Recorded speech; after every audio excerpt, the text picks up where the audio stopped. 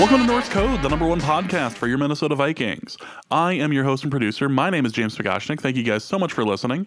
And on the other end of the tin cannon string, we have our analyst and co-host. You know him from numerous blogs and podcasts around the internet, most notably from theathletic.com. He is useful human Arif Hassan. Arif, how you doing tonight? I'm good, man. How are you? I am doing well, but cold. This early snow stuff is for the birds, and I'm hoping that it doesn't impede upon my attempt at spending some time in Minneapolis doing the thing I love the most in this world, which is car shopping. Oh, hooray! Hooray! There's nothing more fun than high pressure sales positions and going through all sorts of fun car lots full of all sorts of hail damaged vehicles and sitting there just going, how the hell am I going to get this damn thing home? I'm so looking forward to it. This is going to be fun. Also, there's a Vikings game this weekend against the Eagles, and I'm trying to mentally do something else, so I don't have to. I realize we have to cover it, but I'm trying to get a different part of my life. If I'm going to hurt this much, I'm going to do it to myself. Oprah calls that empowerment. Oprah does call that empowerment. So welcome to the show. We are going to spend a good amount of time talking about the Philadelphia Eagles. There will be a 38-7 reference somewhere in the interview, so look forward to that. But before we do anything like that, we just want to thank you guys so much for listening, for sharing links to the website or sharing links to the podcast, all of that, being on social media with us. Again, thank you guys so much. If you enjoy the show, hear value in what we're doing, you can donate to the show in one of two different ways. You can go to patreon.com/NorseCode, or you can go to paypal.me/NorseCode and donate to the show there. You can do so in any amount that you'd like. The Patreon is, of course, a subscription-based, so you can do $1 a month, Tree Fitty to help keep the Loch Ness Monster at bay, stuff like that. Again, we really do appreciate everything you guys have done for the show, and we will continue to be as good to you in the future. We also would like to mention that in 2 weeks, Thursday, October 18th, we will be at Bar None in Manhattan in New York City, taping a live show. So if you find yourself in the greater Manhattan area, you can go to Bar None in New York Thursday, October 18th, likely about 9 o'clock at night. We will be taping, kind of getting things together for doing a little live show. So please come out and support us. We'll have some stickers out there too, some Norse Code swag. So check us out. We'll definitely be appreciative of any and all support and just people pointing and going, "Is that Arif? Wow, that is an impressive beard, isn't it?" Stuff like that. So yeah, we will be in New York. So please check us out and all that. So Arif, let's get into our interview, shall we? All right. And as promised, we have a special guest to bring on. We've decided to retire Ben Natan for the moment. He is still on suspension from the last time he was brought on, after which the Vikings lost the NFC Championship game. So we will be bringing on special guest. His name is Michael Kist. He is from Bleeding Green Nation Radio. He is also a writer at BGN, the SB Nation site for the Philadelphia Eagles, and he is a scout for the Inside the Pylon. Welcome to the show, Michael. How you doing? I'm doing well. Thank you for having me. This is the second day in a row I've had to talk with Arif, and I'm going to have a stern word with my agent. And but yeah, otherwise, man, I'm great. Man, How are you? I feel you. I totally feel you on this. So we wanted to ask a very important question about the fan base of the Eagles, because we're worried about them, quite frankly. As somebody who experiences way too much Eagles love in his Facebook timeline due to my geographical location, I see so many sad Eagles memes. So many just sad Eagles fans. It's almost, you guys are such a downtrodden organization. I worry about you guys. What's the temperature of the Eagles fan base out there? There was this illusion that winning was going to cure everything with this fan base, and I don't think that's true at all. Like everything in the summer and the draft was like, we don't care, we won the Super Bowl, everything's great, drafted tight end, it's cool, so on and so forth. And then you get to the season, and the games start to matter, and we go to 2-2, and everything now is falling apart. Every article I write for Bleeding Green Nation, everyone's freaking about the offensive line is terrible, and it's all gloom and doom, and everyone wants to jump off of a bridge. It's so weird. It's so weird. So no, the Eagles fans have definitely not changed their colors, even though they have a Super Bowl ring now. And I was talking with Mark Schofield, actually, of Inside the Pylon about this, and he's a Patriots fan. He covers the Patriots, and he's like, it hasn't changed Patriots fan one bit either. If anything, it has made them worse. So success does not change everything. So Vikings fans, you're not missing out on a whole lot other than like 8 really awesome months. Well, I'm glad. Yeah, that's exactly what Vikings fans wanted to hear. That feels great. Thank you. No problem. I'll do what I can. What was it? Father, lover, sinner, saint, little bitch, Michael Kist? Is that? I'm a father. I'm a lover. I'm a gentle lover. I'm a gentle lover. All right. No, okay. Let's talk about the Eagles. Let's talk about Good King Wentz's loss. How is he doing, man? Wentz was rusty the first week that he came back, and he was a little jacked up emotionally in the first quarter, you could tell, but he's always kind of had that to his game, or he would make some overthrows. He's like the inverse of Donovan McNabb, who always throw all those worm burners early in games. He goes high. Yeah. So he was a little rusty. He missed some reads in the middle portions of the game that stalled some drives out on some third downs. It just wasn't exactly in tune with everything around him. In the second game against the Titans, he looked perfectly fine. I think it was some other protection issues that broke down, and some penalties, and then the defense broke down towards the second half of the game when they were trying to throttle it down. But in the second game, he was on with his deep ball outside of the first one that drifted a little bit outside for him. He was hitting the short stuff. He was scrambling around. He was looking good. He's right now. I think he's taking too many sacks because he's not seeing things as fast as he was seeing them last year. But as far as are we concerned that Carson Wentz won't be the same Carson Wentz because of the knee injury? He's moving around just fine. It doesn't seem like anything is in his head about it. So I think everything will be fine with Wentz, and he'll continue to get better. Well, so you mentioned that, he might be holding onto the ball too long, might be, creating additional pressure, might be grabbing some sacks. That was a criticism of him his rookie year. He seemed to kind of resolve it near the end of his rookie year, especially with those pressures turning into sacks. And then, obviously, last year that seemed to kind of fade away. This seems like a reemergence of an issue. Are you maybe concerned that, that might kind of reinstitute itself? Or do you think just like as he continues to get game reps, the speed will catch up to him? Yeah, and I think it's a great point. I think it's a valid point. It's something definitely to track. But right now, the evidence has shown that he can move past that, as he did last year, to get a little more on the plus side of that. And there are other things that this offense can do and has done before, if necessary, to lower that time to throw, like they did with Nick Foles in the playoff run. They lowered Nick Foles' time to throw by 0.2 seconds, and a lot of that was by design. So if it needs to get that way with Wentz, they need to bring things in a little bit for him and give him some more defined reads, some quicker RPO stuff, whatever the case needs to be. This coaching staff has also shown that they can adjust to that as well.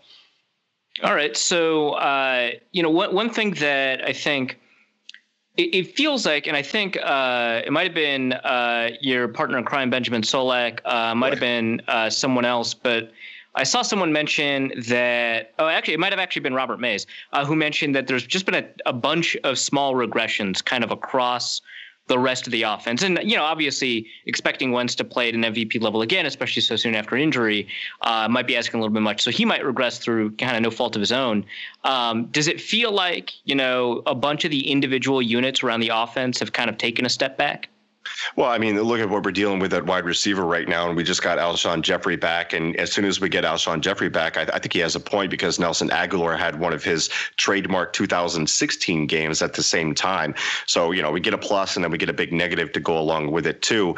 Other than that, I think the offensive line has struggled a bit, and they are showing some vulnerability to stunts and some blitzes, and they're getting confused there. A big part of that too is the running back stable being beat up. So there is a regression there, but it's also due to injury. For instance, a lot of things that we're going to see against the Vikings that the Titans did to us, and double mugging the A gap. And, the running back is a key piece of that protection plan there. Well, when Corey Clement is out, and Corey Clement was the one dealing with those type of protections in the NFC Championship game and did a really good job against them. And now you have Wendell Smallwood against the Titans, and he can't do it. He just doesn't have the mental processing for it. The play speed isn't good at protection.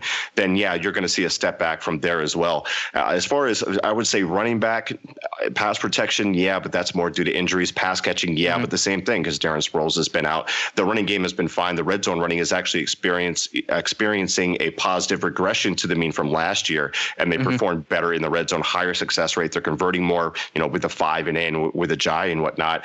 Wide receivers, Mike Wallace is out. Mac Hollins is out. Alshon Jeffrey came in and balled out, but Nelly had that bad game. Tight ends has been good, and the offense line has struggled a little bit. I don't think it's that big of a deal. It's just a matter of being healthy at the same time. That's what this team really needs. All right. Well, let's talk a little bit about some of those individual cases you brought up. Who is the real Nelson Agholor? Oh, he's a Nelson from last year. I mean, you get a game where he has 3 drops, and the first drop was on that first deep pass, and the 6 inches, I think, makes the difference in that catch. And Nelson last year showed that he had the mental toughness and the confidence to get over these types of things. In the first 3 games, he was perfectly fine being one of the primary targets along with Zach Ertz. And in training camp, he was absolutely uncoverable. So I think that I don't see Nelson regressing back to the shell of a player that he was a couple of years ago. Yeah. And you mentioned Matt Collins. He was one of my favorite draft prospects from that class. Really sucked that he went to the Eagles. But, my thoughts are that, he was kind of on the verge of a breakout season last year. And this year it felt like, maybe he had the potential to grab a starting position with the Eagles, at least in the 3 wide. Do you think that if he's healthy, that's kind of where he could be? Absolutely, especially with Mike Wallace out. And even without Mike Wallace going out, my thought going into the season was they're not just going to hand reps to Mike Wallace. Mike Wallace is going to have to come out and produce, because if he doesn't, then they're definitely going to try Matt Collins some more. And he started earning more snaps towards the end of last year. He had some mental errors, some technical deficiencies, but you could obviously see that the raw skill, the raw talent was there, and the team likes him. So if he can get back healthy and come back, around week 8 or maybe a little bit past that, whatever the case may be, he's dealing with the groin injury, then I think that he definitely has the opportunity to take some very important reps and get some meaningful production. And that would be great for the Eagles to have 2 outside threats that they could depend on. And then one name that it's kind of fascinating that he's back with the Eagles, Jordan Matthews. What are your thoughts? Because it felt like he had such a good moment in time, I guess, with the Eagles for just like a brief kind of flash. He ends up getting traded. He ends up getting, I think, cut. And then, New England side. So, he goes to Buffalo. He goes to New England. He's back with Philadelphia. What are your thoughts on him? I think he's an average wide receiver. Hands are a little shaky. He's solid after the catch. He can do things out of the slot. He knows the offense really well. He's got good chemistry with Carson Wentz. I mean, the 56-yard touchdown that he had last week, that was something that they had schemed up against quarters coverage, and they got exactly what they were looking for. And it just happens that it worked out that way. But he's a high volume slot guy that really isn't going to make those explosive plays with any kind of sustainability. I don't see him being a long-term piece to this offense once the depth issues resolve themselves via guys returning from injuries. But he's solid. He's a decent piece, and he's pretty trustworthy outside of some of the drops. But he's a solid player. All right, and then let's go back. Let's talk about this tight end. So first-round tight end, Dallas Goedert, kind of a surprise for a lot of people because Zach Ertz has been so productive, at least as a pass-catching tight end. Do you think that we're already beginning to kind of see maybe the returns on investment for having 2 high-tier tight ends? I mean, obviously the Eagles have experience with that with Trey Burton, but this is kind of a different level of investment. Well, corrections and omissions, we traded back in the first round and grabbed him in the second round. We did with Dallas Goedert. Sorry about that. So Dallas should have been a first rounder. He's good. Yeah, no, he's doggone good. And the funny thing about him is, even though the production hasn't been huge outside of the week 3 game, which I'll talk about in a second, he is a dog in the run game. Like he lined up in line for the Jackrabbits 209 times last year. They had him lined up like that. So they can really have some formation flexibility and run some no huddle when they go 12, personnel with 2 tight ends. And in that Colts game, they came out in that game. They were in no huddle all first drive. They were in 13 personnel. They spread it out. They went, double wing. They did all these different types of things. And Dallas Goedert ended it with a touchdown on a variation of a spot concept that was beautifully drawn up. So he can do that portion of it. And then what happened was the Colts adjusted from being in base personnel when they understood that they couldn't stop the 12 and 13 personnel sets with base. They went to nickel. And so what the Eagles did was they ran 18 times for 115 yards. There we go. Against nickel from that 12 and 13 personnel for the rest of the game. And a lot of that was behind Goddard. So even though if you don't see him blowing up the stat sheets in week 1 and 2, where they barely used him, in the week 4, where they primarily used him as a blocker, he is working out absolutely fine. And I love the flashes that he's shown. He's going to be a reliable piece for us for a long time to come. Yeah, so it sounds like the dream of like a 2 tight end set, aside from having like a moral Aaron Hernandez and a healthy Rob Gronkowski, the dream seems to be you've got, this great kind of running back, like friendly formation that you can run basically out of heavy. You have the ability to run the ball, but then also you have the ability to throw the ball. The problem, I think, with the second part of the equation for a lot of teams that want to invest in multiple tight end sets is that those tight ends aren't very good between the 20s. They can't really do a bunch of open field stuff. And it sounds like, Ertz certainly is capable of that, but Goddard might be capable of that as well. Is that kind of the idea behind specifically picking like Goddard instead of waiting on a tight end in a pretty tight end rich class? Yeah, they wanted some talent there so they could roll out 12, because they like using 12 and 13 even the year before with Brett Selleck and Trey Burton. So that was a winning formula for them. They threw the second highest percent out of 12 personnel last year at 57%, just behind the Chiefs.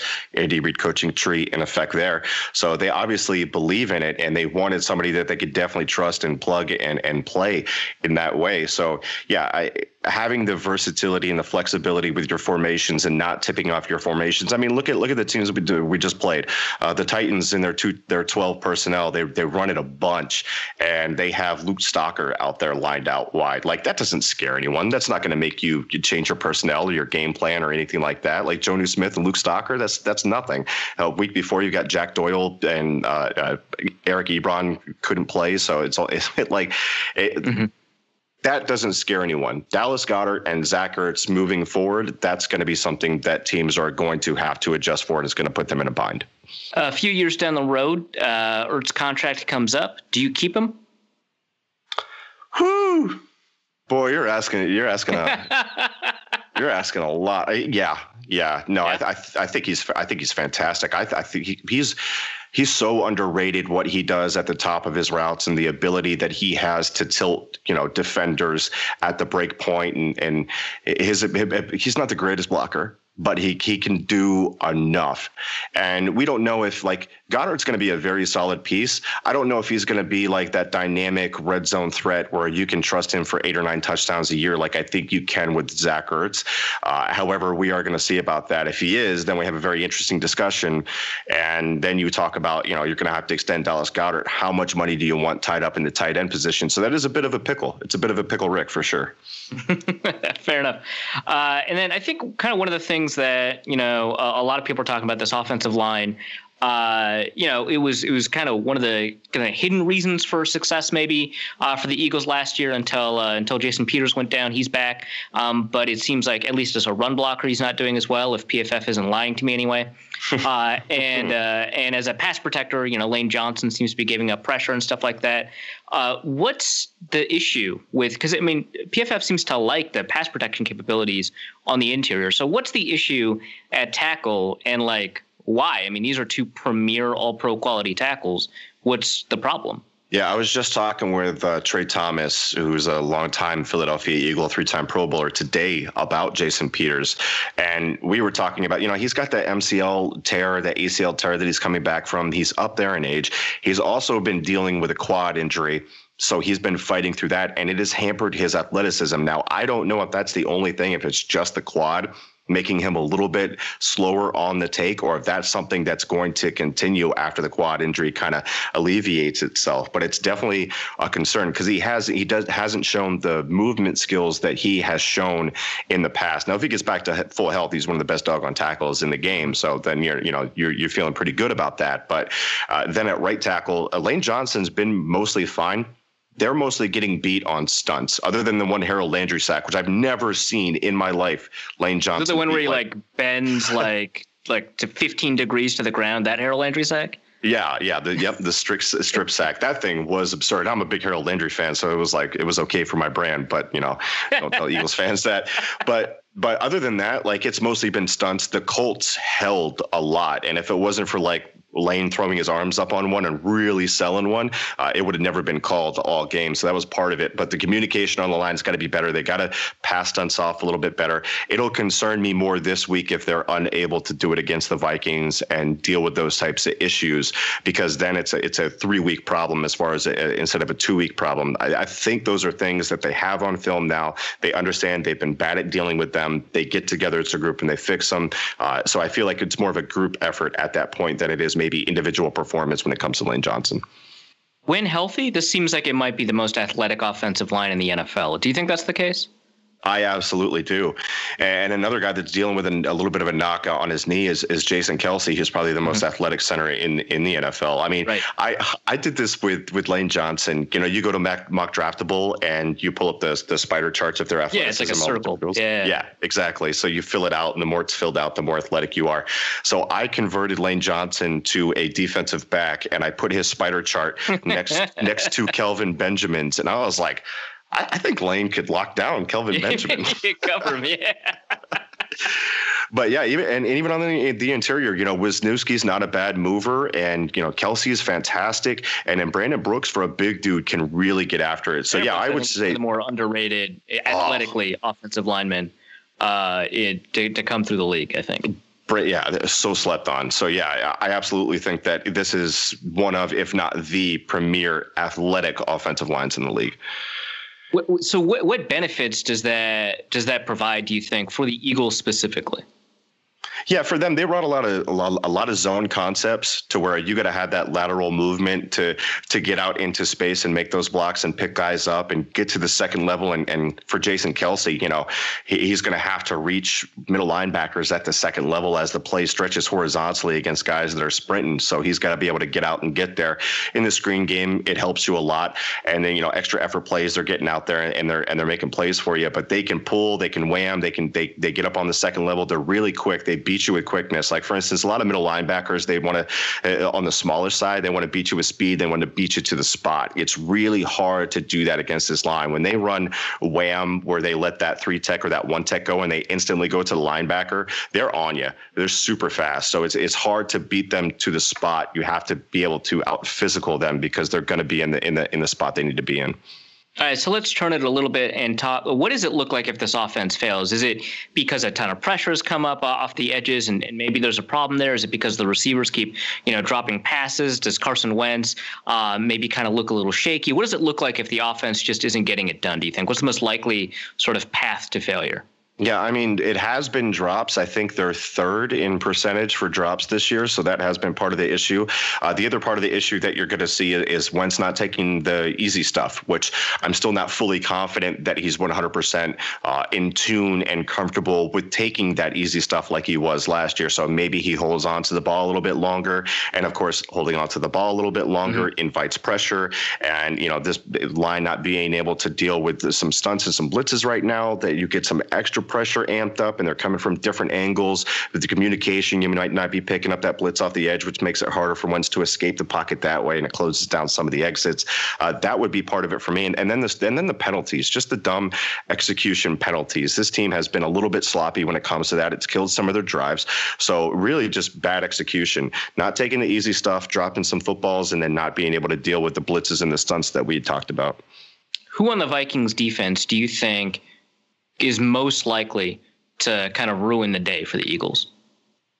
It should be Harrison Smith, and that's what you would think coming into and I'm sorry to bring it up, but the NFC Championship game. But they kind of attacked him and used his aggressiveness against him because they knew certain things that certain candy that he liked. They presented that for him and they worked off that. So if we're talking about if they're going to do that again, then you're going to have to come and bring pressure and get to Carson Wentz, which is something that the Minnesota Vikings have struggled a little bit to do. And, the pressure rates are somewhere around, I want to say, 33%, 30%, 31% in the last 3 weeks after having a 50% in week one. So they haven't been getting home. Obviously the unfortunate absence of Everson Griffin has been a problem. But if they can get immediate pressure and if they can get Sheldon Richardson lined up on Steven Wisniewski, who can be bullied around a little bit, we saw it with Jarrell Casey last week, then I think they have a path to disrupt what the Eagles want to do offensively. All right, so let's switch sides. We just talked about pressure. Let's talk about the pressure from the defensive line. Feels like they're getting more pressure this year than last year, which is kind of a nuts thing to say. That's kind of my impression. I think the numbers back that up. I'm not super sure about that. But the fact that they're getting a ton of pressure, whether or not it's more or the same or a little bit less, doesn't seem to matter all that much this year. It seems like there's a lot more blown coverages. I know that just watching the Titans game, I think Mariota, who one of my followers called the stranger because he couldn't feel his left hand, which is just amazing. I know that Mariota was let down by receivers who were, wide open, and he either, they couldn't finish the job for him. Johnny Smith drops, Corey Davis drops, etc. And that means that they were open and available for targets. And that, should be concerning, right? So there's some problems in the secondary. I know Solak wrote about how they've tried to adjust for an injury that they had in the secondary with a Tampa 2 robber, which the Vikings actually do use a lot. But does it just feel like the back end is failing what the front end can create? Yeah, and the offenses are taking advantage of that, and they know they can because no quarterback has gone over 2.4 seconds to throw average against this defense, and they're still creating. I believe they should be top 5 in pressures. I know they were the number 1 team heading into the week. They've got a higher sack rate, so the defense is getting there. But when, for instance, we played the Tampa Bay Buccaneers, Ryan Fitzpatrick gets it out in 2.21 seconds because he can hit the third step and he can get it out on a curl because we're playing all this off coverage. You can exploit him that way. And then you have, we think, okay, maybe we need to run more of that inverted cover to get more underneath zones because teams are trying to get the ball out quick. But the problem is you have a guy like Rodney McLeod who comes out of the lineup who you can kind of trust with those things because it's not necessarily an inverted cover 2 or whatever. It's kind of like a cover 3 robber where he can still have that deep responsibility depending on what's happening in front of him. I trust him more with those types of things.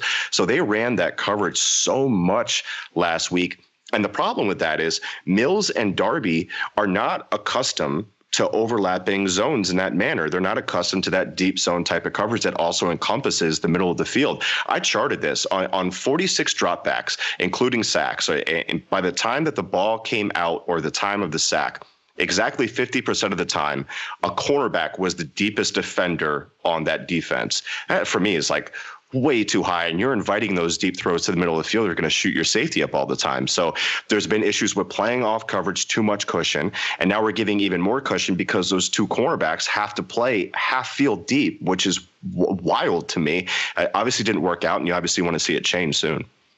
Was it a mistake to let 31-year-old Patrick Robinson walk back to his old team where he was bad? No. Patrick Robinson did a fantastic job for us in the slot last year. I don't think he would solve any of our issues at outside corner. Sidney Jones probably had his worst game of the year in week 4. There were a couple of things, but those couple of things to me looked like communication issues, and they all involved Corey Graham. So you never know which way, whose fault it is, so on and so forth. He was rarely just beat real bad. So for Sidney Jones, the first 3 weeks, I think he only allowed something like 57 yards and at 0.2 yards per route run. And he's been extra aggressive, physical in the run game, even though he's like a smallish type of corner. He's been all over the place. And if you watch that Colts game, at the end of the game, 2 plays in a row, he saves a touchdown. So he's been absolutely a monster for this team for most of the year. So I don't regret letting P-Rob walk. Yeah. All right, so the problems seem to be Jalen Mills and Ronald Darby. It feels like Eagles fans are in particular angry at Jalen Mills. I think actually Solak again brought up that it might be both of them that are at fault in that not one is necessarily extraordinarily egregious versus the other. What is it? Why is it a problem? And why isn't Rasul Douglas playing? Yeah, Rasul would be the immediate thing that I think they would go to if they wanted to replace one of them. I thought Darby for 3 weeks played pretty well. He was playing some good football, and then they ask him to do something that he's not accustomed to do. So you have those deep routes, and Jalen Mills was playing for one of them that I believe got dropped, if I'm not mistaken, by I think it was Taywan Taylor.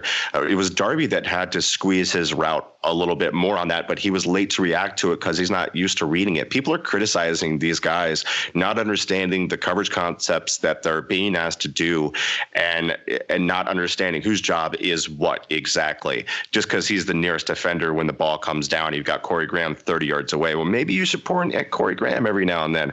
But really, the blame for me comes down to Jim Schwartz not putting his guys in a position to win. He knows the ball's going to come out quick. We're playing 10 yards off. People are upset that we're giving up the curls and the easy stuff, and now we're giving up the deep stuff because we're asking corners to do safety jobs.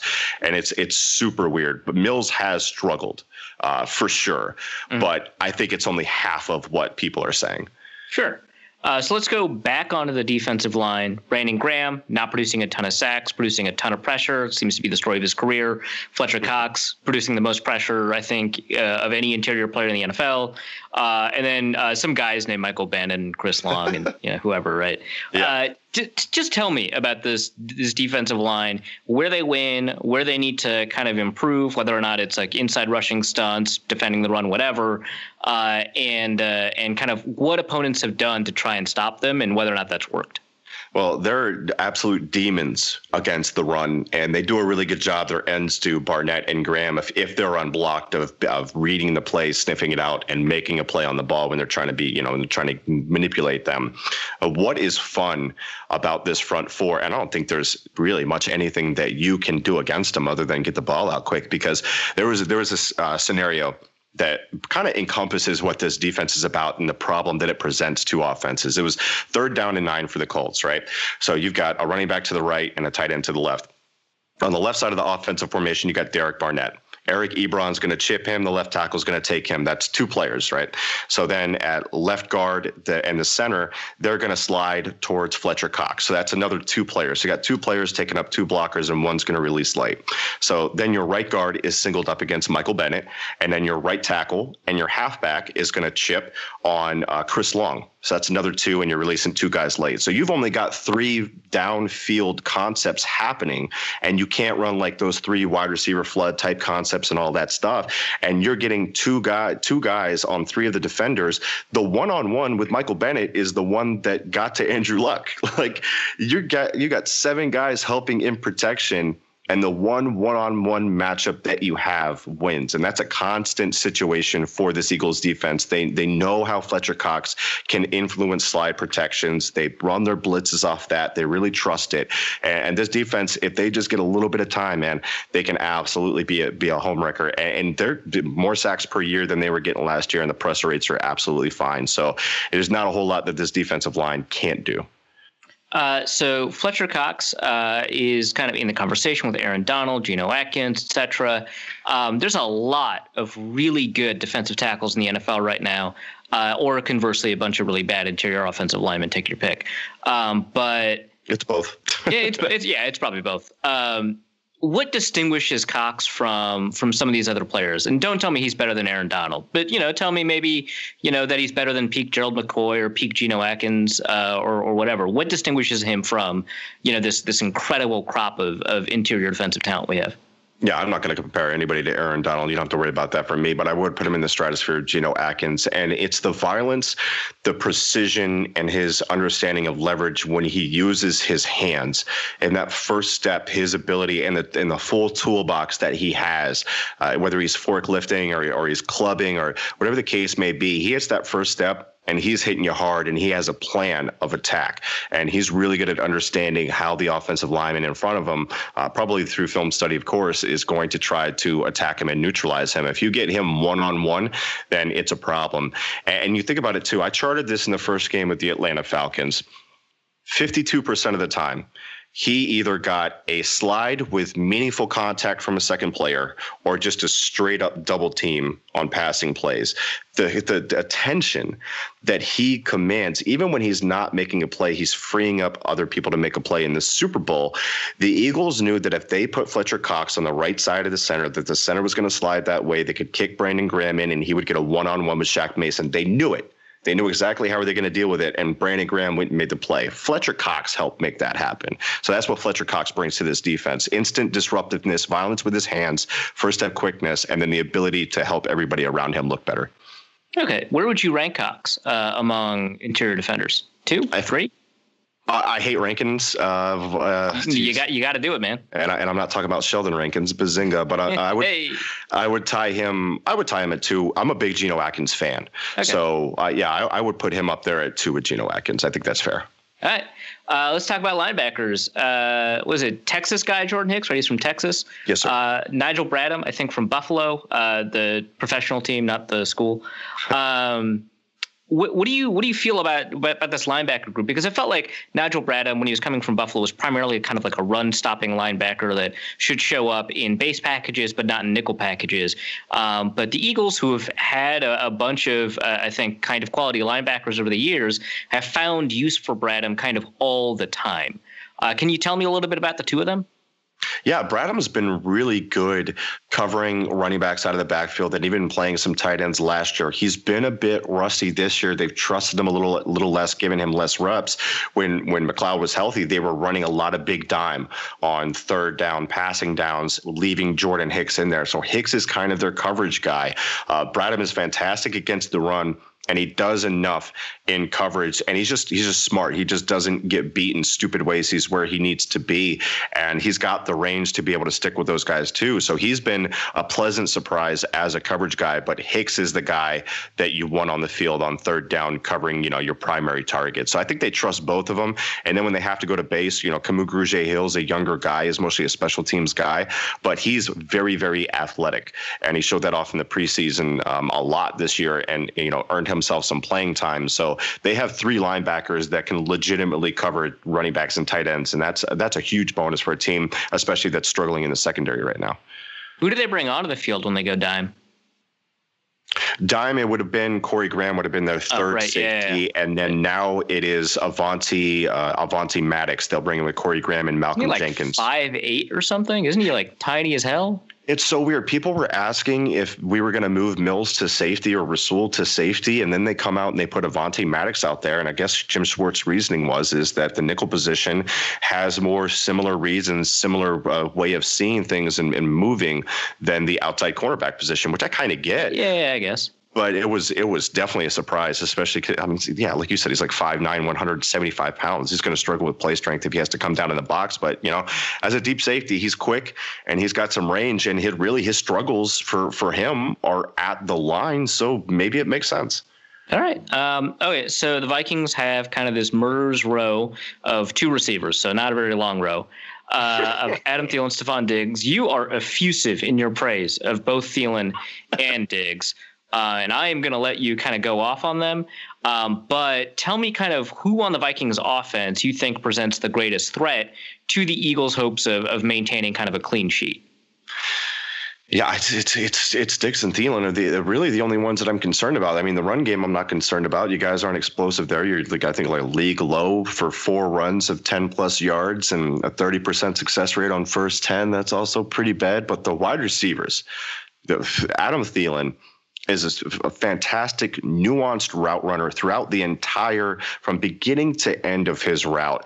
The technique just pours out of this dude. And he's not sneaky fast. He's like actually fast. Like he's like one of the white dudes, wide receiver that can absolutely burn. Like you have to qualify that with him because otherwise people think he's slow. But no, Thielen has serious speed, serious nuanced technique to his game. And then, Stephon Diggs, I was talking about him on the timeline the other day. I put up a video of one of his routes he ran against the San Francisco 49ers. It was like an out and up and out and up and then yeah, it's like someone in your replies called it a staircase route or something like that. It is really unique. I've heard like 4 different names for it. One of them was like a witch route because it's like a wheel hitch. It was like it was such a great name. Wow. Yeah, no, I love that. Betts actually texted that to me, so I was like, "Oh, cool, thanks." Oh, right, yeah, Adult So 22. yeah, so yeah, but Diggs, I think I called him the stankiest route runner in the game because he put so many different little nuances and moves, and he really is good at affecting a defender's leverage, their hips, getting them to turn, making them think one thing is coming, making everything look the same, but it's so active and it just throws defenders off. It is very, very fun. And they're both pretty, they're both sure-handed. So they're both deep threats, but at the same time, they're 3-level threats. And that's what concerns you about them, because they'll pick you apart alive with the route running at the shallow routes, the intermediate routes, and the deep routes as well. I think both of them, honestly, are top 15 receivers in the NFL. So when you call Diggs the stankiest route runner, the first thing that comes to mind to me is Stevie Johnson, right? Yeah. Which, I mean, that guy gets compared to a bunch of receivers. It just happens, like Anquan Bolden, Stevie Johnson, Percy Harvin. These are just things that happen. Do you think that Diggs could have been a Revis killer, like Stevie Johnson was? He does kind of remind me of Stevie because of the different tools he has in his toolbox, not only at the release point, but at the break point and throughout his route stem. I think he could absolutely in that era really challenge Darrelle Revis, which you cannot say about a lot of route runners. And those guys have to be absolutely detailed and very good at their craft. And I think Diggs is up there. There's both of them are so underappreciated. I saw Stephon Diggs on a commercial today. I was like, it's about doggone time I see his face on something outside. He's so charismatic too. You think? Yeah. All right. So same question for the defense as of the offense. What does a defensive failure look like? Does it look kind of like penalty? You brought that up for the offense. Does it just look like, hey, a bunch of quick throws that are happening with receivers wide open, kind of like you've previewed? Or does it look like something else? Does the defensive line finally get exploited? Do they have to be controlled for the offense to score like 35 points or whatever? What does it look like when the defense fails? Well, I'll say this. A win for the Vikings offensive line is just kind of holding steady. I don't think there's something in the cards where they just wow, they really dominated this game. I don't think you know what I mean. Kind of agree there. Yeah. Yeah, they just got to kind of hang on just enough to give Kirk Cousins just enough time to run a little bit more play action. Yeah. You got to hold too. Run some play action with some 7-man protections and see what that deep ball is looking like early in the game. I think that's how you expose the Eagles as far as their coverage right now. They have not figured it out. They haven't figured it out what they're going to do with that, what type of coverage team they're going to be now that Roddy McLeod is out. Jim Schwartz is lost right now when it comes to that. You have to be able to challenge them vertically down the field. For the defense, for me, the opposite would be, get 3 guys deep, play a soft cover shell, do the basic stuff like teams like the Colts do. They don't have all the talent right now. They don't have all the pieces. So they play a soft shell. They come up and they make the offense like the Eagles had to do against them, execute a 12-play drive, a 17-play drive to march down the field. Put the onus on them to execute. Right now, I just don't trust this defense to not bust against the big play. They can be easily influenced by play action. They like to run blitz, so they're weak in the back end in that way too. So a loss for them looks like, again, kind of like it did with the Titans, just getting beat deep. And the Titans could have had a lot more shots too, like you mentioned. Jennings dropped one, Taylor dropped one. They could have had a pass interference on that call too. And so that's what it looks like for me. All right, 2 more football questions, then 1 not football question. First football question, the Vikings are not good at running the ball. They have not, quote unquote, established the run. Do you need to establish the run in order to be effective at play action? No, you do not. I don't think you do. And this is a debate on Twitter, man. Well, I'll say this: the absence of evidence is not the evidence of absence. But so maybe there is something to that. But the Vikings. I think they should abandon the run game and let the haters and losers, of which there are many, moan about it later, because I don't think they need to waste plays trying to run the ball on this Eagles defense when the Eagles are at home. And I do think that they should see an increase in their play action too. You don't need to be busting off 5-6 yards a clip. Find me the data where that exists. It just doesn't. So regardless, the Eagles they still get influenced by play action, despite the fact that nobody can run on them right now. So that's kind of your proof right there that you can still manipulate this defense with play action, be successful with them, even though they're so doggone good against the run. All right, second question. You've seen Kirk Cousins play the Eagles a lot. What are your hopes and dreams with regards to that matchup, and what are your nightmares with regards to that matchup? And can John DeFilippo make those nightmares more possible? My dream would they're about to get back in the game, and he has another clock management blunder like he's had a couple of times now. Right in the heart. All right. My nightmare is he hits his deep like all game, and he's just on fire, which he's very capable of. He's very capable of that. I have no misgivings or misunderstandings about what kind of caliber player that Kirk Cousins can be when he's hot. He can be a high level player when he's hot. I feel like he's a streaky guy. Yeah. Oh, absolutely. Yeah. He can put up 47 on you. He can put up 10 on you. Like it all depends on the day of the week. And usually it's not Sunday, but hopefully it's not Sunday. That's an unnecessary shot. I like Kirk Cousins. I don't have anything against him, but just him being hot would be my nightmare. All right, non-football question. Off air, we asked you about, or we didn't even ask you. My Norse code Skype picture is me looking kind of like Macho Man Randy Savage because I'm at the Seahawks game. It's like -20 out. So closer I got, to -40, yeah. Yeah. And so I got the ski goggles on and stuff like that. You brought up that you worked for the late Macho Man Randy Savage for his subscription website, which I can only assume is called the Macho Athletic. How was that? It was actually machoman.com. He was trying to get together like a pay-per-view type thing for a website, so subscription-based stuff. And ahead of his time. Yeah, and we still got a ways to go with time apparently to get to that point. But I want to say 18 or 19 years old. I had dropped out of high school and I had taught myself how to video edit. Man. And I was working on a local independent wrestling company's television show. I was co-producing it, and he was starting that site. So we were a local company. Steve Kern's School of Wrestling, which at the time was like a farm school for the WWE, was in that same area.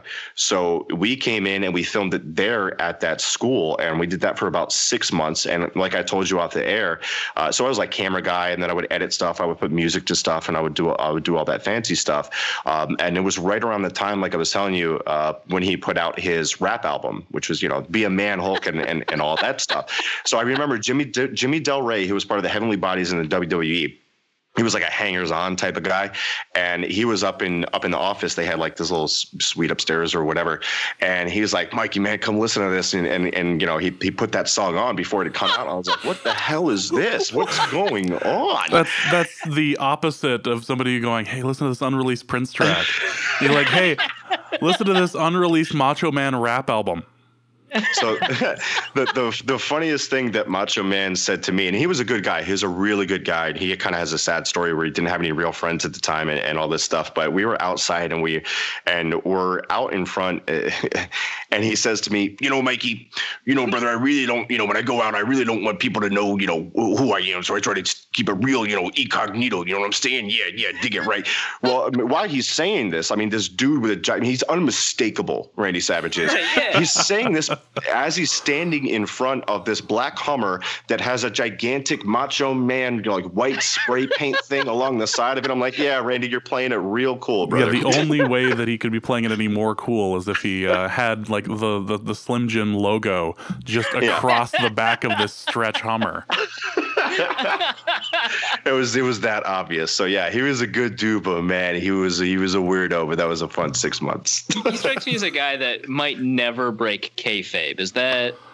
He is exactly who he is on television. Okay, good, excellent. There was no difference. And then and what was it the one time he was like, because it was kind of like in a warehouse and they had the big garage door. He's like, Mike, we ought to close these garage doors one day, and we're going to fill up these light canisters with weed, brother. Yeah, dig it. Yeah, do it. I'm like, oh my God. So all the little ad libs and everything like that, he did that in real life. It was weird, man. That is phenomenal. Constantly feeling like you're in a Mean Gene promo. That's awesome. Exactly, yeah. Well, crazy experience. Picked up mic skills by osmosis, man. That's great. All right. Well, thanks so much for coming on, especially with those stories at the end. Phenomenal. You might as well just give us like a score prediction. I know you probably hit those two, but go for it. I'll go. Wow, Eagles defense is historically awesome at home. I'm going to go 27. True, yeah. Yeah, I'm going to go 27-13 Eagles. We need we need to get out in front early and have a little bit of a quasi good old fashioned blowout like we had in 2017 to calm this freaking fan base down. So that's kind of my wish and also my quasi prediction. All right. I'm frankly disappointed. You had one chance to say that it was going to be 38-7. I already did that. I already did that to Arif the other day because, I told him that the game was being played on October 7th, exactly 38 days removed from the last preseason game that the Eagles played. So there's your 38-7 reference. Yeah, no, he got me on his podcast. So I respect him for keeping it to the one. Yeah. So my prediction is 27-24 Vikings. I've got no reason for it. I do think that the Eagles are a better team. It's just because the Vikings defense hasn't figured it out. If they figure it out, fine. They've got a good chance to win. Yeah. But yeah, sure. Vikings win by 3 points away. But, obviously the second prediction is like 38-7 Vikings. Like it's beautiful. That's the best case scenario. Yeah. Like what happens in that world? Oh man, a lot of violence. Those poor horses. Those poor horses. Oh yeah. Speaking of, we got to talk about this Viking statue that got pulled down. I don't know what you're talking about. What you know exactly what I'm talking about. I don't know what you're talking about. Oh, you sound like you know. Oh, come on, man. Level with me, dude. We just spent an hour talking about football. That's not. Come on, we hang out at the Senior Bowl. We're boys, man. Just tell me about this thing. Are you talking about the thing that got dumped in the river? Yes. Yeah. What's the deal with it? I don't know anything about it. Oh, okay. So we can determine that you definitely were not there on the night in question. Gotcha. All right, that's correct. That works for me. The worst part is if we contacted Philly police, we get nowhere. We have to take this national. I like how this is the scoop. This is how we get into the big time. All right, that works. Yeah. But yeah, no recollection whatsoever. All right, dude. Thanks so much for coming on. This was a blast. Tell Ben, I'll tell him you're better than him. That's cool. True. I meant Natan, but yeah, sure. Solek. Both. Yeah, both. Yeah. And hopefully we'll be having this conversation in January. Yeah. Why don't you go ahead and plug your website too?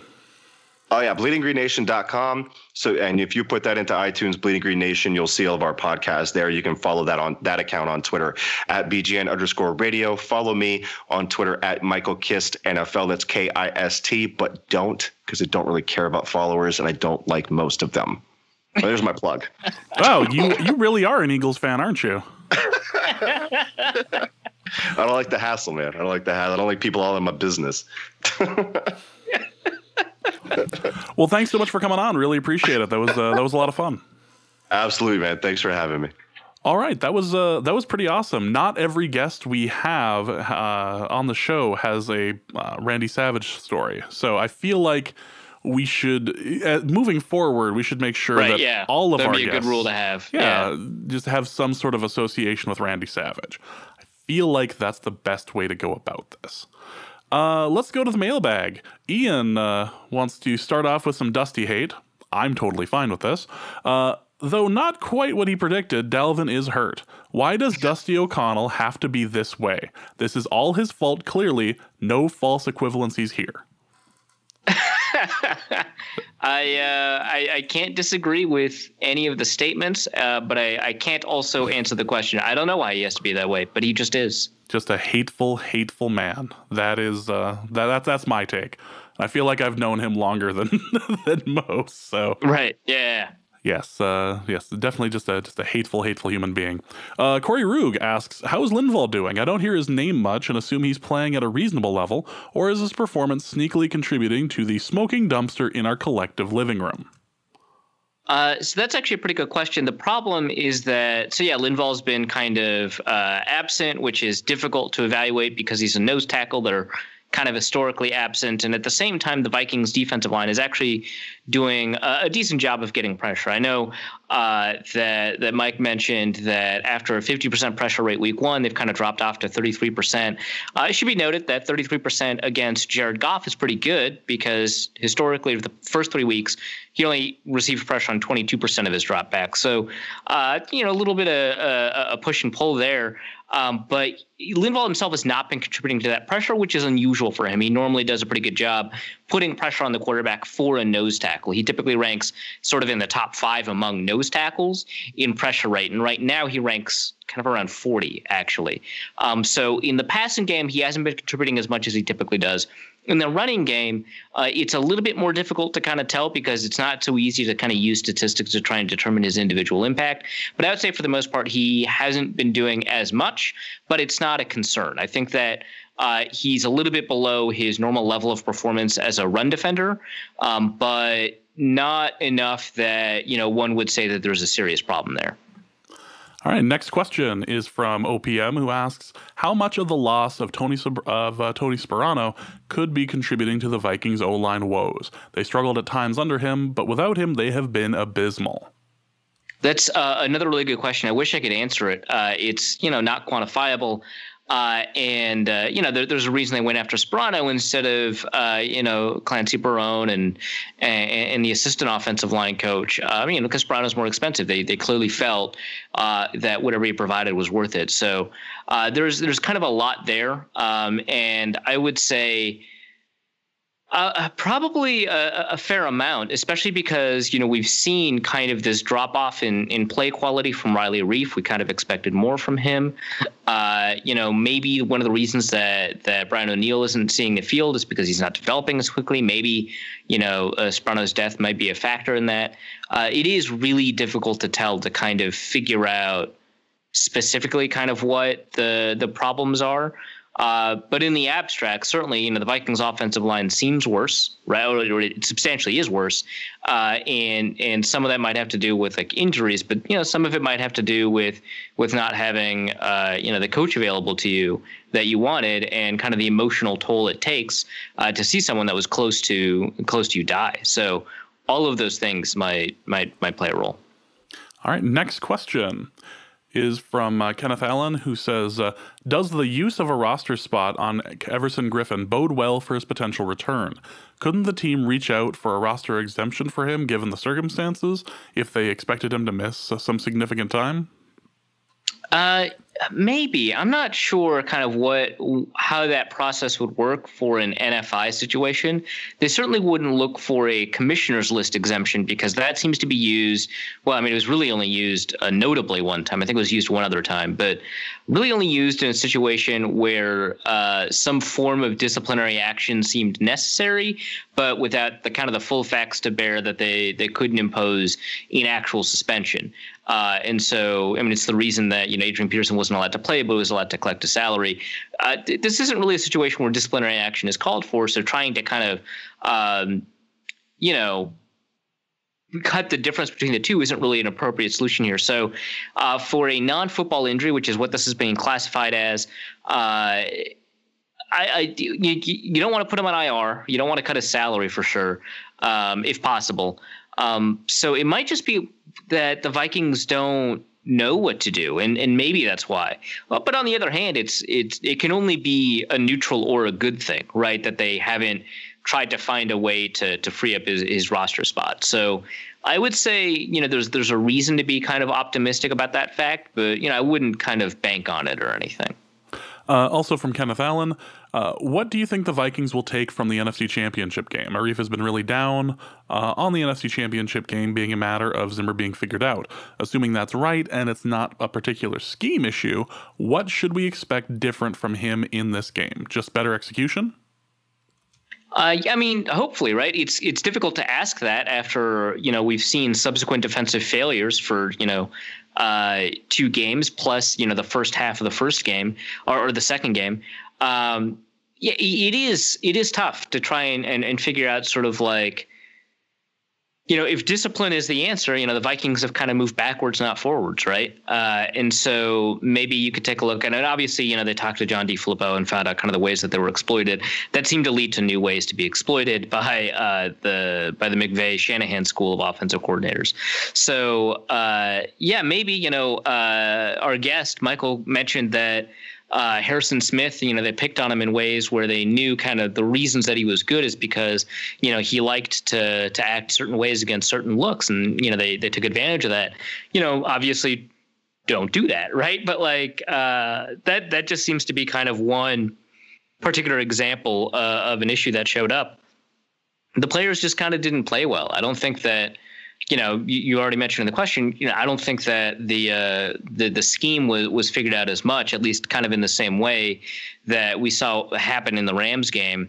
I think it's just more making sure that the rules that they use, the coverage rules to determine what their assignments are and how they should act, that those shouldn't be so easily figured out. I wouldn't be surprised if they spent the next 10 days after the Rams game up until this Eagles game kind of changing what their coverage rules are.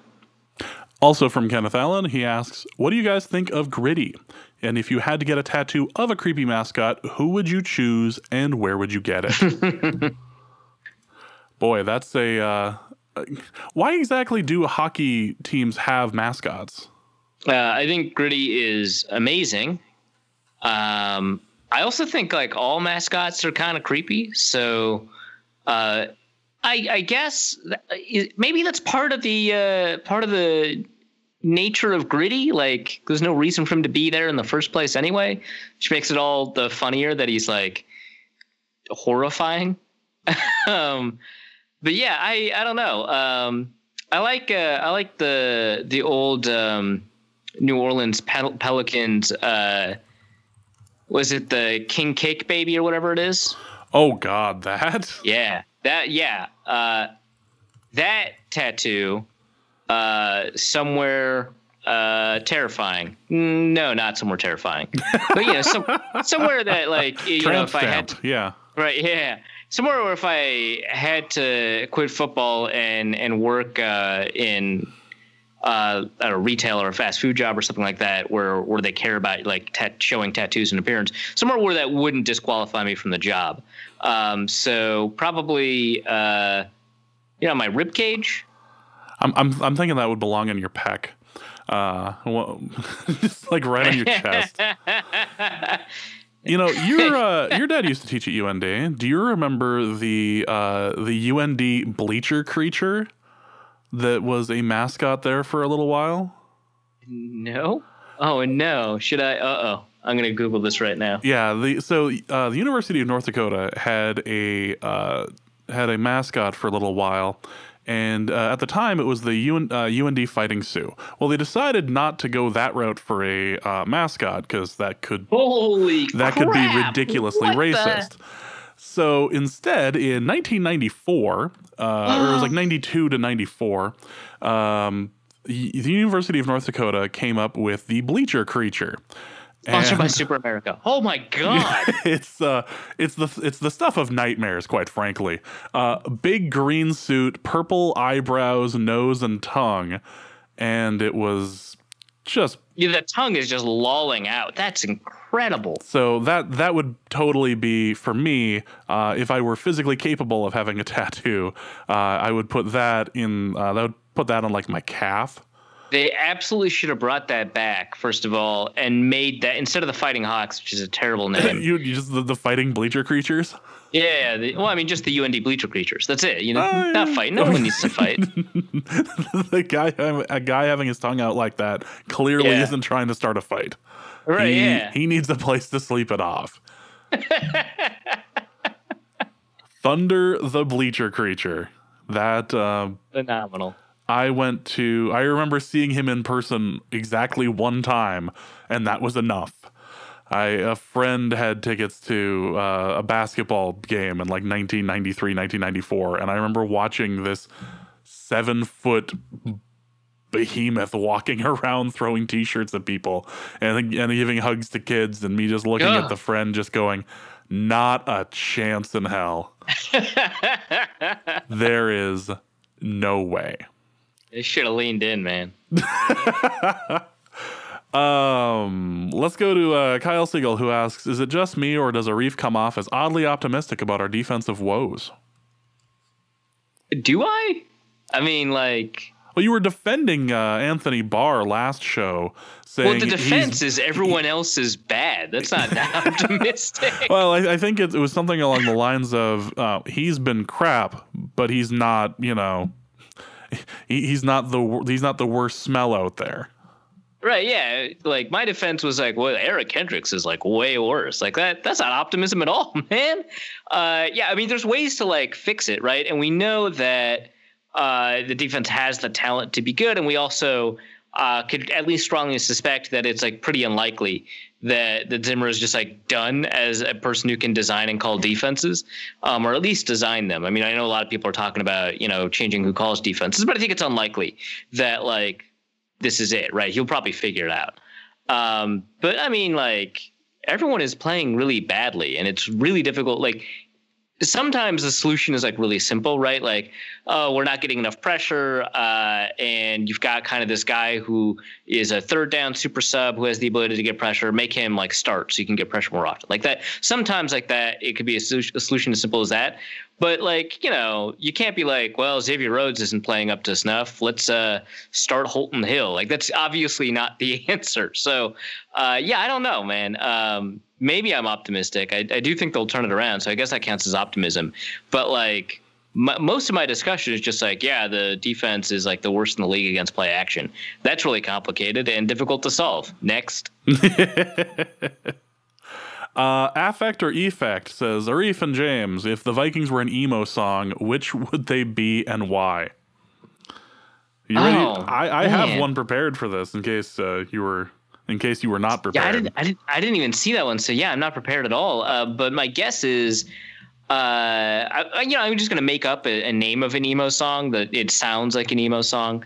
Waiting for the Black Heart of December. That sounds right to me. That sounds like a Chemical Romance song. That makes sense. Yeah. I was going with Sugar We're Going Down by Fall Out Boy. There you go. Yeah. Yeah. That's good. This is... Well, the thing is, if this was a team that had at least like one ring, you could have gone with Thanks for the Memories, but you can't. The memories all suck. If we were Eagles fans, we could... Right. We could do that and, you know... Go home and punch our horses, but no, that's not what we can do here. We could just go with like any Hawthorne Heights song because there's just like unmitigated screaming in the middle of it. So that's right. Usually when the offensive line lets in 3 sacks in a row. Yeah. Yeah. Right. Yeah. Exactly. Yeah. Don from Ohio has something to point out. He says Kyle Sloter being deactivated every game. Vikings are 1-2-1. Coincidence? Well, he says no. He answered his own question because of course he did. I'm going to say, come on, dude. He's got to be on brand. Also, gingers, do they bring anything productive to society? We had a good answer to this, which was that we'd have nobody to make fun of if it weren't for gingers. I don't know. I dated a ginger. That was a poor life choice. Oh, wow, rough. Given how much consternation Carson Wentz has personally caused me,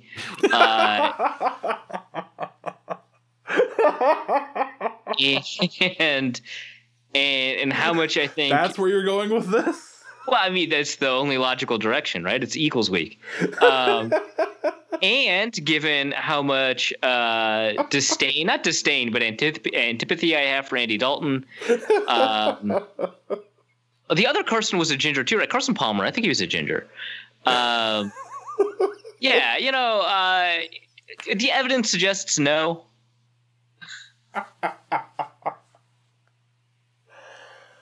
I mean, and Ben Nathan is no prize either. Oh yeah, so. Put him in the trash. Wow. That's 3 for 3. Plus Carson Palmer. Oh God, I'm crying. Alex Goebel asks thoughts on tuna. Tuna is really good, man. Like a nice tuna steak is phenomenal. Get it pretty rare. That's great. Tuna sushi is great. Tuna sushi is especially great. Yeah. Fatty tuna sushi is like really delicious. Apparently, that's like a super American thing. In Japan, there's like a different kind of tuna that they prefer. Whatever. I'm sure it's also delicious, and I would love it too. tuna salad, I can see why people kind of get revolted by that. Mm-hmm. And I have been revolted by that. Yep. But also, like, once I decided to like make it myself with not even like fresh tuna, but like the packet tuna instead of the canned tuna, like the albacore in the packet, and just making it myself, it was actually delicious. So yeah, I just think it's like bad preparations of tuna. Yeah, that, for the most part. If I'm grilling it, I tend to like it.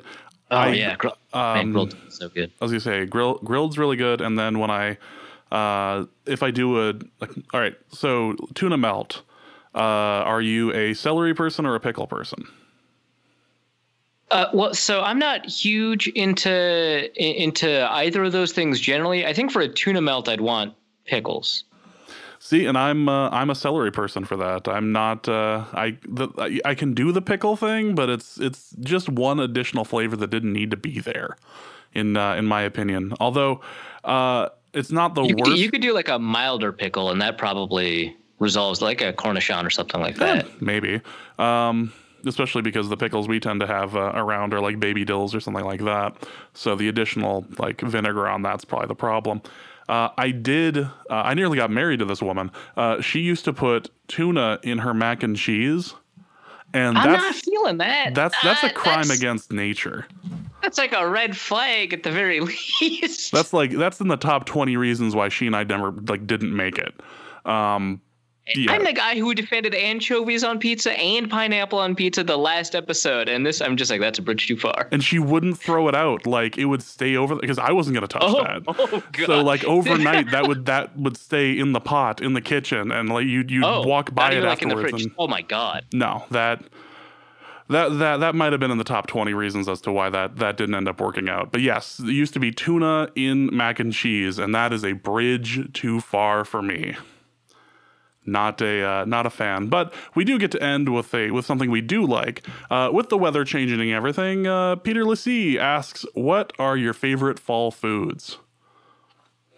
I love butternut squash soup, especially with some sour cream, or if you're pretentious enough, creme fraiche, which I think, especially in butternut squash soup, is really good. In case you were curious, Arif is in fact pretentious enough for that.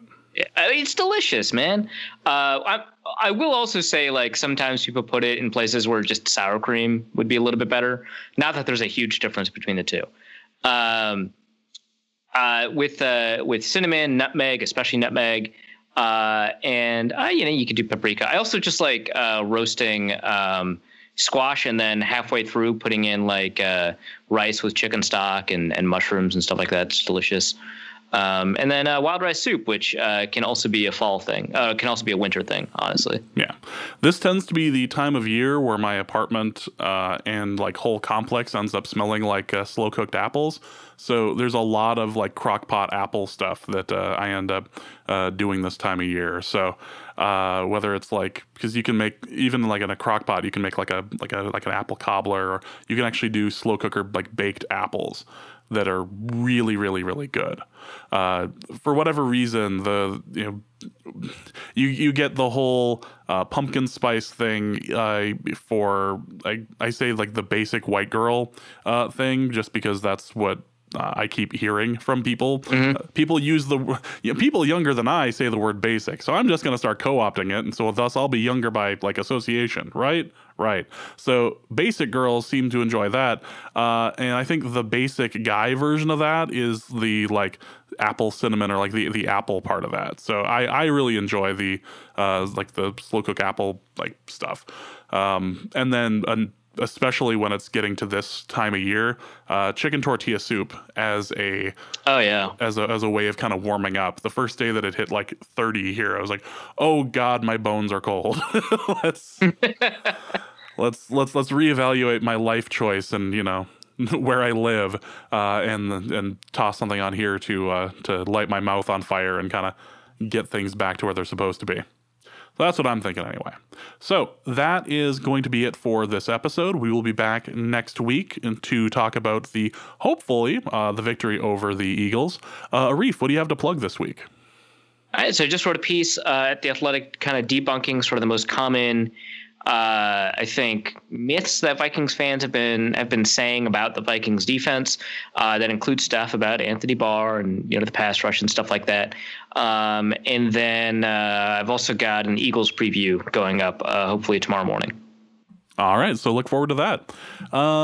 That is going to be it for this episode. If you have enjoyed this and would like to donate to the show, you can do so in one of two different ways. You can go to patreon.com/NorseCode, or you can go to paypal.me/NorseCode. We will be back next week to talk about the Eagles game. So for Arif, my name is James. Thank you guys so much for listening, and please remember to tweet that, even if it is a work in progress. And we will see you next week. Norse Code is the largest and only division of Norse Code LLC. You can find Norse Code on the Daily Norseman, SB Nation's Vikings blog at dailynorseman.com. You can also find it on iTunes, Stitcher, Google Play Music Podcasts, Spotify, or wherever fine podcasts are aggregated. Our Vikings blogger extraordinaire and generally useful human is Arif Hassan, and he can be found on Twitter at Arif Hassan NFL. I am your producer and co-host, and my name is James Pagashnik. You can find me at the show's official Twitter feed at NorseCodeDN.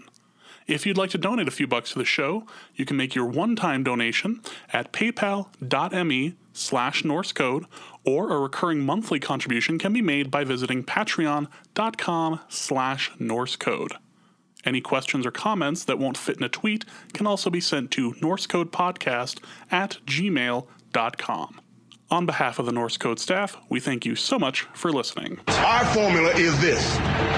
We go out, we hit people in the mouth.